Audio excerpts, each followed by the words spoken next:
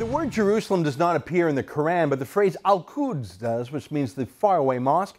And modern Islamists take that to mean Jerusalem. Well, in 1979, Ayatollah Khomeini declared Al-Quds Day, a day to rally against those damn Jews.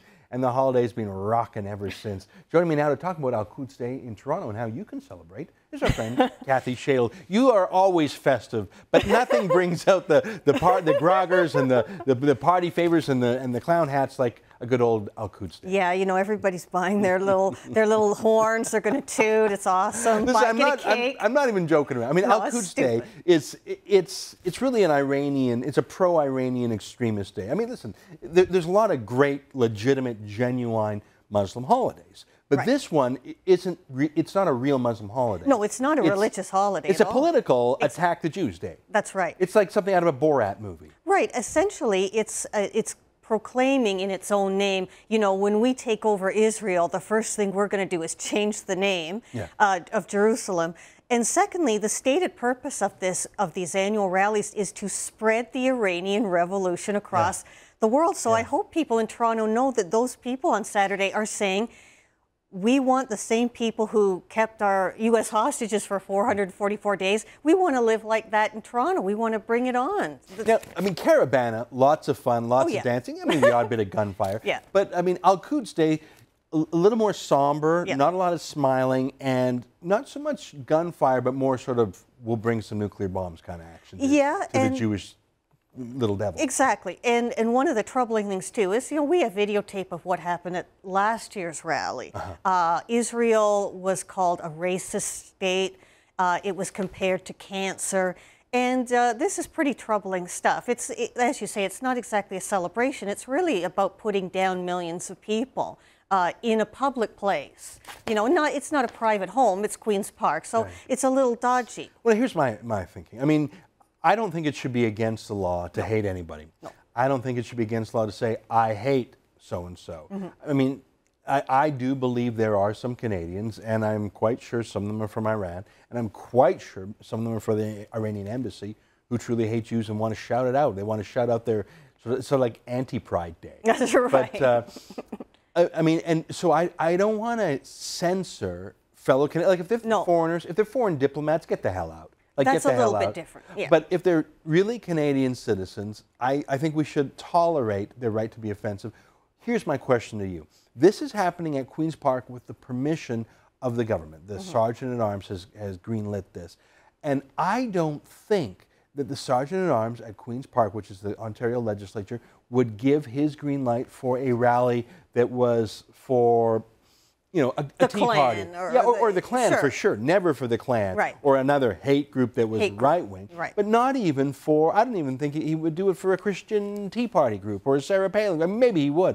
But, and one more thing, I want to throw this to you, is Barbara Hall, the Ontario Human Rights Commissioner, would be apoplectic if it was any other group being demonized other than the Jews being demonized by the Iranians. What do you think of that? Well, I think you're right, just based on the evidence. Barbara Hall and her Ontario Human Rights Commission, as you know, they kind of give Muslims a pass when they do things that might make the rest of us raise our eyebrows a little bit. There were those dozens of WAN ads that said Muslims only for apartments in Toronto.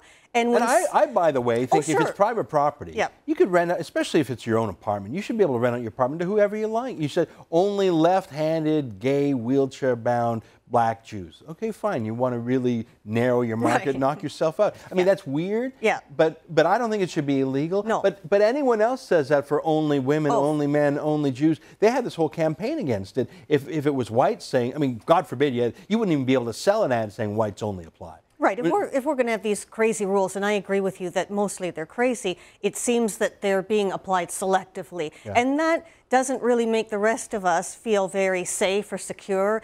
You know, when you're living in this kind of arbitrary state where certain people get special rights and other people don't, it's not great for civil unity or, you know, cohesiveness. Now, do you know if any political leaders have spoken out? I mean, the Sergeant-at-Arms is a bureaucrat, really. Right. He's not an elected official. Have any political leaders spoken out on this Al-Quds hate rally? Well, I know Peter Kent has denounced it. Right. And he goes a lot farther than I think you and I. He just doesn't want it to occur. He wants people to be charged with hate speech if it happens. I don't. I just want other Torontonians, other Canadians to know that this is something that's going on, and they should educate themselves about what it's about. I would say no tax money going towards it. Right.